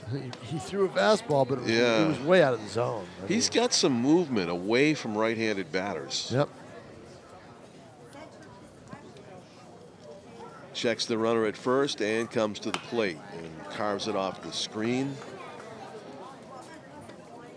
Already ran into an out to end the last inning, and you can bet that Jake O'Connor's not going anywhere over there. Down very 8. Active on the. He's very active in his lead. Look at that. That's a big lead, John. It is a big lead. Pretty aggressive for the situation. Yep. It's almost like a pitch out there. You know, look, you got 2 lefties in the game, so they're looking at you. They see you. They're not. You know, you're right in their view, so you might as well make them nervous. White has a big lead. That He's right got the 1 foot over the cutout. It's beyond it. And the ground ball to the left of the second baseman. Smart play. Yeah, just smart play. Get the sure out. No chance at second. Get the sure out at first base. So I believe that was the pinch runner that came in for Krivak. Kyle Young makes the play to his left. The junior second baseman. And here's Dean Adams. Struggle tonight for Dean with 2 strikeouts in that cleanup spot. Has to face the lefty once again. Franco checks the runner, trying to keep his shutout intact with 1 out here in the 6th. Misses high, and BG's bullpen activity resumes. So you don't have a game this weekend, so you don't really. You could throw Franco not as long as you want, but you can get some mileage out of him. You don't have to worry about that. Ties up Dean Adams as he fouls it right over the public address booth here at Holman. What are you up to this weekend, Tom? More games? No, I don't have any games. Really? Wow. Enjoy. Yeah. Just got to get some roundup stuff, but no, I got to put the camera down for 2 days. The 1-1 off the plate. Doesn't mean I don't have to work, because I've got to post a section. Yeah. But at least, that's not too tasking in terms of having to go out and cover games. Including the Game 7 results, which we don't know yet what time that's going to be. It'll all depend on tonight's Warrior Laker game. Yes. Okay. So if Golden State wins and forces a Game 7, ABC will want to televise that game at 3:30, and then the Celtics will play at 8. if the Lakers win tonight, then that 3:30 window is open, and that's when the Celtics will play. Fly ball to right, gloved by Peter Wilson. Runner tags, goes to third. With 2 out, not a big play there for South, although they do have a potential first run of the game 90 feet away from home. Is that the first runner at third in the game? For South? Did Sawyer make it to third after that leadoff double? I don't think he did. No, Three he did. straight strikeouts. Yeah, 3 straight strikeouts. He didn't make it there. Unless there was a wild pitch. No, there wasn't. Franco has had very few pitches to the backstop. Yep. So that's Probably about just, the only drama remaining here. Can they? I was going to say you probably just jinxed him right now.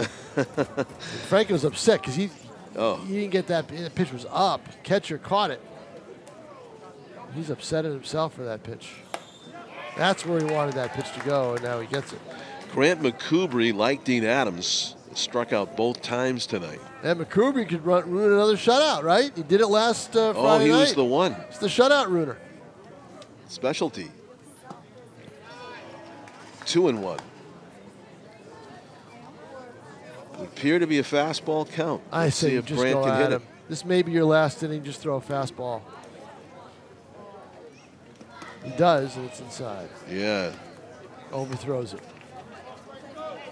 3 balls, 1 strike again. A fastball count. Question is, can Grant McCoubrey square it up?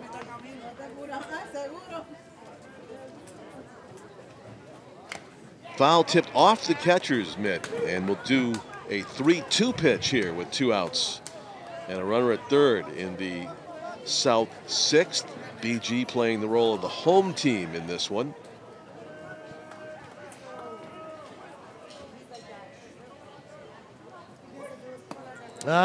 See, he got away from the fastball, which he was always around the plate with, and then the curve drift, the off-speed stuff drifts in too far. Oh, he's going to make the change? Yes, he is. That'll be it for Samuel Franco. He'll be a little bit upset with himself that he wasn't able to get that third out. Yep, and definitely. What a great game he pitched, though. It was there. So it'll be... There'll be a loud applause for Franco when he walks off the mound. 5 2/3 of scoreless ball. You've got a lot of fans here tonight, you know, and you can hear it right now. I think both sides giving this kid a cheer. Yeah, I agree. That's some applause coming from our left as well as the BG fans to our right. And well-deserved round of applause for Samuel Franco, the junior lefty, again sparkling here, getting the start for BG and throwing up a 0 through 5 2/3. Does it again. So let's see who we have on the mound. Came in from the bullpen, right? Didn't come from the position? Did come from the bullpen. So we'll see. Can't get the number. 16. Alan Holmes, maybe? Is it? No, it is Holmes, the sophomore. Right-hander. Gets relief duty. Well, A.J. Holmes pitched last Saturday. I saw him pitch, and he only had to go 5 innings. But I almost went down and kicked him off the mound myself. Why? Because after Guertin scores 12 runs, and they're up, I don't know, it was 17-1, he goes out and he issues 4 straight walks. Well, you don't have to be a pitching coach to hate that. No. You could be a sports writer. Yeah, but he got out of it. Oh, he did? Yeah, well, I'm here, right? I mean, I'm back. You saw me during the week, otherwise I might still be here. So. How do you get out of it? Oh, I forget. Just through strikes? Yeah, just. All of a sudden? I mean, he allowed 1 run. And yeah. Might have allowed 2, I'm not sure. 17-3 was the final, I believe. I had a stretch of 4 or 5 games in a row where the disparity in scores in lacrosse, softball, baseball was 55-5, 56-5. Wow. Yeah. Yep, 5-6-5. So it's Hunter Ward. We had an epic fast softball game on Tuesday night. We did. It was well played. Yep. Now beware of this. Guertin had, I believe, like an 8-0 lead. Franco pitched it. Oh, stop it. And really? And it was like 7-0, 8-0, and it was late, and they were like one strike away from the Mercy rule. And it was turned into a game? It was against Spalding, and Spalding rallied back and turned it into a game, and I think they got to it. BG won 9-8. Well, that would be something. Yeah. I know the umpires weren't too happy. And wow, where was that? You know, I was just going to say that Jeff Kleiner, the home plate umpire, and trying to get a little tight. Alan Holmes are not on the same page right now. That looked pretty good, that pitch. Yep, A.J. Holmes got some stuff. Got a lot of movement on his pitches. That's high. And not getting the high call. And A.J. looking in the dugout like to tell his coach, I thought that was a strike. I think the last 2 pitches were strikes. And apparently they were high. So now South with the bases loaded. Yeah. And here's Nate Matson walking a strikeout so far tonight. South with their chance to break the shutout, and Alan Holmes fires one over the outside corner. Strike 1 to Matson. Looks like he might have to earn it here if he's going to get this first run in. Nope. Spoke too soon. 1-1. Holmes definitely with the live arm as a sophomore. Likes to throw hard. The 1-1 pitch on the way. Foul over Tom. Just over me. Just over you. 1-2. Can Nate Matson square up a fastball? Because it looks like that's all that Alan Holmes is featuring right now. Just off the plate. That was tough to take with 2 strikes. I've done some Silver Knights games where I think that would have been called. Yeah. It all depends on the umpire's interpretation. That kind of a pitch. The 2-2. Swung on and missed. Strike 3. Leave him loaded. He shakes his fist. It's an 8-0 game, kid. You know? Yeah. It was a good strike. I think he was shaking his fist more at the umpire, at Jeff Kleiner, more not in a derogatory way, but just saying, "Ha, I got you this time," right? Yeah. You know, you can't take a strikeout away. Also, too, I think he's thinking about preserving the shutout for his teammate, and that was probably a mental battle there after you walked a guy. He's got a lot of movement on his pitches, John. Yeah. And sometimes his command is a sophomore. His command is not the greatest. I believe Franco's a junior, if I'm not mistaken. Let's see. We got it right here. He is a junior. Yep. You're right. Yeah. Yeah. Yep. Yeah, he's excellent, and still got another year to go of high school ball. So to the bottom of the 6th we go. Likely Bishop Guertin's last time at bat in a scheduled 7-inning game. John Collins along with Tom King. Our cameraman is Tim O'Neill once again here at historic Holman Stadium as the, I don't know if the pitcher's sunglasses would bother the batter as much as they were bugging me there, but Jeff Kleiner saw him and he made some remove from the brim of his cap. Got him off. Who we at? Let's see. I can't tell the number. Oh, yeah. It's another pitcher. Yes, it is. Himself. Single digit 4. Looks like it. Will be Thomas Campbell, senior, if it is 4.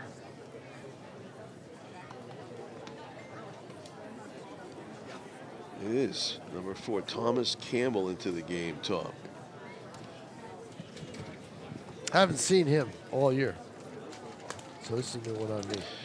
You will, maybe you won't be in the snow. You remember Bill Campbell from the Boston Red Sox? So deceased, right? Yes. Yes, just a couple of months ago, I think. So 3 months ago, I saw the concluding pitch innings of the Red Sox 2004 World Series championship over the St. Louis Cardinals. Yep. Back when Drew Barrymore and Jimmy Fallon jumped out on the field afterwards. Remember that in St. Louis? And in the room, in the bar in Mesa, Arizona with me at the ranch. What was the name of that ranch hotel? This was where the Cubs stayed. I was there for a baseball tournament, and I was there with a bunch of guys. And in the baseball tournament, Bill Campbell was playing with Bill Lee. How about that? And they were both in the room with us cheering on the Red Sox. Wow. Bill Lee and Bill Campbell having some cold ones. and enjoying that. Well, they were teammates from the 77 team, 78. Yes, right? Soup Campbell, yep. It was an emotional moment for those guys. Oh, yeah, I'm sure. Soup Campbell. So I'm watching Thomas Campbell pitch here for the South Panthers as I link my Campbells. Bill Campbell, a free agent acquisition by the Red Sox in the early years of free agency. Yeah, that was a big one. He pitched well for them, remember? Yes, he did. I believe they got him. They get him in 77 after the 77 season? That sounds right. I think so. Yeah. You know, that was when the Yankees and the Red Sox were loaded up. Oh, boy. What a season that was. Yep. Big swing and a miss. They left a good Baltimore team in their wake. Jackson Goldstein. And then the Orioles took advantage the year after in 1979 when they went to the World Series. Epic battles between the Yankees and Red Sox. 77 was a three-team race. Right. That was the year the Red Sox had so many homers. Butch Hobson was a big part of that. Yes, it was. Yep, George Scott, Butch Hobson. Yeah, Hobson was batting ninth, and he had something like, what did he have, 30? 30-some-odd homers, yeah. Wow. Yeah, they were potent, man. It was great. It was fun watching them when they get going at Fenway. Yeah. They used to let you in for a doubleheader for one price of one admission. You could get into Fenway now. What it cost you for a hot dog, you could get into Fenway now. Yes, back then. And I remember my dad went to a 1977 doubleheader where the Red Sox hit somewhere around 9 homers in the 2 games, and Rico got a couple. Yeah. Our own Nashua's Rico Petrocelli. Hope he's okay. I haven't seen him in a while. Is he on the 70s? I don't know if he was he still with them? He wasn't with them in 77. 76 was his last year, I believe. Are you sure? I think he was. I think his last year was 77. I don't. Oh no! Wait a minute. No, maybe I don't think because so. Didn't Hobson took his place? He didn't make it out of spring training. Oh, Hobson took his place. Yeah, You're right. He didn't make it out of spring training. That was an earlier, probably 1975 doubleheader I went to where Rico went off. Anyway, we got a walk and the leadoff hitter gets on. Good over-the-top delivery there from Thomas Campbell. Gets a strike on the inner edge to the 3-hitter, Isaac Krivak. Or actually, it might be Kyle Young now. Kyle Young pitch hitting for him, playing in relief. Yep. At second. 0-2. Working quickly, Thomas Campbell. Looks like he tried to throw a slider there that got away a little bit. Up 1-2. Dominic Monaco on deck for the Cardinals as they all bat for the 4th time. 8 runs for Bishop Guertin. About 2/3 of the way through the season. There goes the runner. Swung on a miss, strike 3, and no chance. No chance to get him. No, none. 1 out. But they'll take the out. Yeah. It is a walk-off situation here. It was bottom of the 6th, but they got 2 runs. It is. It's a walk-off, if you know. But they need to get a runner, another runner. Get another runner and another and a gap. Haskell is on deck. Monaco. Well, runner thought about it. Now, if that ball was to the off the catcher's mitt first to base the side. first base side, he's going to third base. Yeah. No question about it. Tougher throw. Pitch to Monaco. Rips it foul down the right field line. Got a big piece of that one. He was hunting that pitch, but just couldn't keep it fair.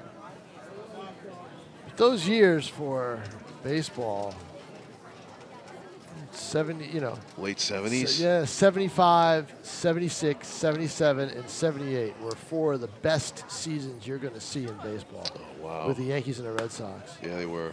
You know, the Red Sox won.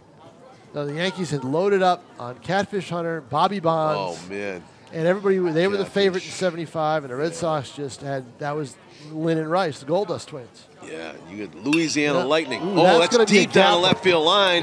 That's a tough play. It's going to fall in there for extra bases. 1 run and it's in, and the potential game-ending run is at second base with 1 out on the ringing double opposite field by Dom Monaco, using the entire Holman Stadium surface in Yeah, that that's a tough play for anybody. You're not going to get anywhere with that. That's a perfect Holman Stadium hit, a slicing ball towards the foul line in left, and there's a little bit of room there, and just you're not going to be able to make a play on a ball like that. That was just a nice, it was well placed by Monaco. Yeah. And now Haskell with a chance to end it with a base hit if Monaco can score from second. And it's a ball low and away. And do you think Haskell knows? He must know. These guys play a lot of games, and they know 10 is the magic number. And you know what? That's especially tough play for the left fielder, Tom, after he sees Monaco rip a foul. Ooh. Oh, and hit the bat. It's a foul ball. And, you know, coaches always say, get that bat out of there. But that's why. Yep. And even though it was a scary pitch from Ryan Haskell, it's at strike one. Hey, look, it's safety first. Safety first, right? You know? Yeah. You're not thinking about the bat. You're just thinking about your head out of the other way. Who cares about whether it's a strike or not? Get out of the way. So 1 ball, 1 strike. Now you got to be brave and stand right back in there and look for a pitch over the middle of the plate. That's over the middle, but up. 2-1. Base hit, run scored, could end it. 10-run mercy roll as Monaco leads off his second.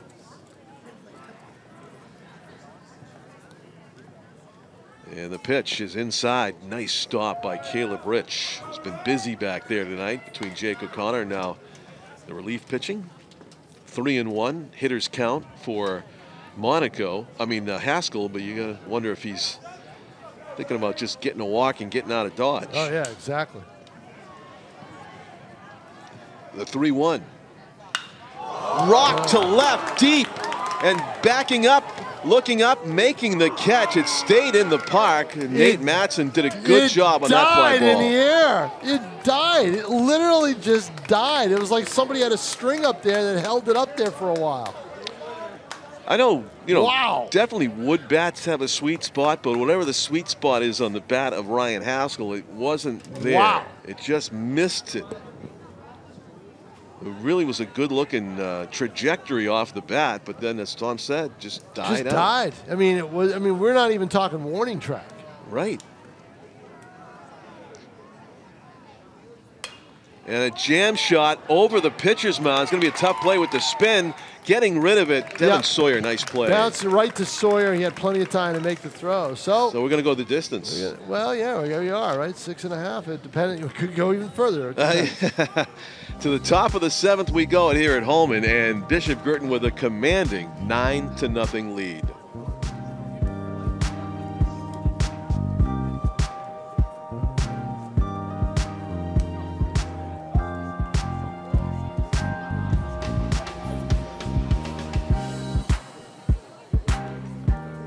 Welcome back to historic Holman Stadium, where our executive producer Pete Johnson was regaling me with some Pittsburgh history in between innings. DJ PDP was spinning some one and the same. There. He met Kent Tekulve during his time at Three Rivers. The Sidewinder, the Submariner. What's the other thing you called him? The Rubber Band Man. No doubt about it. Another one, yeah. Yep. I saw Teak on Facebook the other day. Remember seeing looking his age. Remember seeing him pitch with the stripes across the caps? Yes. The old-fashioned uniforms that the Pirates had. And I know you're going to get this one, Tom. The World Series winning 1979 Pittsburgh Pirates. What was their motto?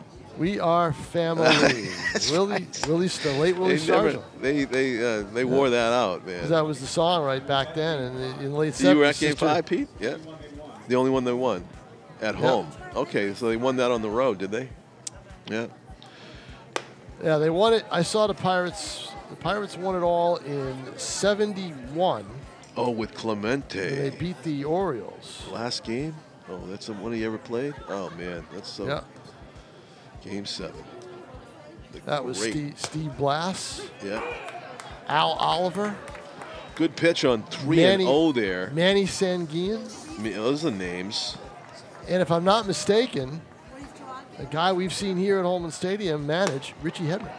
Richie Hebner is right, yeah. Yep. Caleb Rich draws a 5-pitch walk to lead off. That was my first real year as a big-time baseball fan. 71. Yep. Oh, and Tim O'Neill says mine too. Yeah, first one who remembers everything. The Red Sox had a theme song back in the early 70s, Boston born and Boston Red Sox, which probably none of them were. Yeah, Relax, relax, and put your feet up and be a Sox watcher. Rico was from New York. I know. New York City. And so was Yaz. He was from Long Island. That's right. That's right. Yeah. I don't think there was a Boston born and bred one in the bunch. Oh. It was good marketing, I guess. I don't know where Doug Griffin was from. Pudge was from New Hampshire. That's pretty close. I don't know if he was on I think he was still at UNH in 71. And A.J. Holmes is having trouble finding the plate. Yeah, 3-0. He's already issued one walk. And again, you got an 9-0 lead, kid. Put the ball over the plate. Don't try to overthrow. Don't try to listen to Coach King. Just throw lollipops up there. Well, let him hit it. He's probably not capable he is of lollipops. way off, and that's when you come out to the mound, you look down to see nobody there, and you say, what's this conversation going to be about?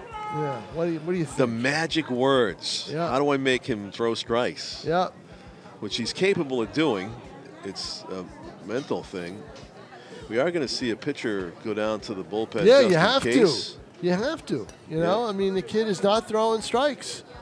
And that's just a lack of focus. That is just trying to make the perfect pitch and put a lot of stuff on the ball and a lot of movement that you don't need to do. Yeah, 19's not on my extended roster here. But that is the number of the pitcher that's going down to play some catch. Look, high school baseball, it literally is never over till it's over. Yeah, you know? It isn't. Not a chance. So with nobody out and 2 runners aboard by the way of walks, that looks like nowhere close. Looks like another ball. That's what it looks like. Devin Sawyer backs away. Back to the top of the order. Sawyer getting his 4th AB of the evening. He's 1 for 3. Game started so promisingly off his bat. He boomed one off the bottom of the wall and straightaway left. And that was all that Samuel Franco was willing to surrender in this one. And it's 2-0. Has he thrown a strike in this inning? I don't think so. Negatory, 10 pitches.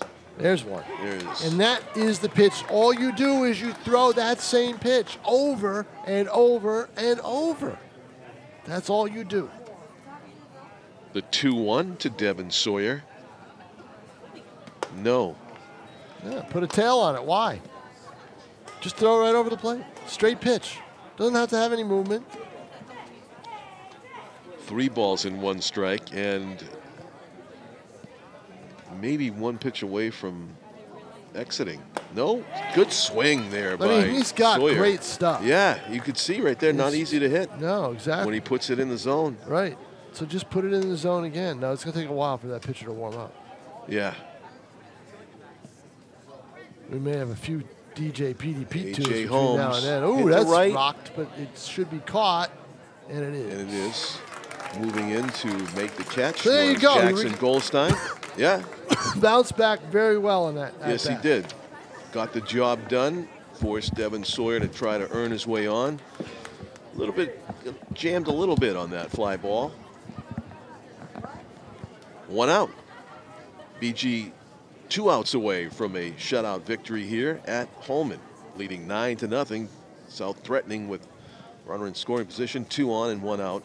And pinch hitter for Jake O'Connor, left-handed batter. Number 10 is Chase O'Brien. Junior, left-handed batter, looks at strike 1. He'll be swinging away here. Wide open stance. Just off the plate inside. And may I say, Jeff Kleiner has called another excellent ball game behind the plate. 1 or 2.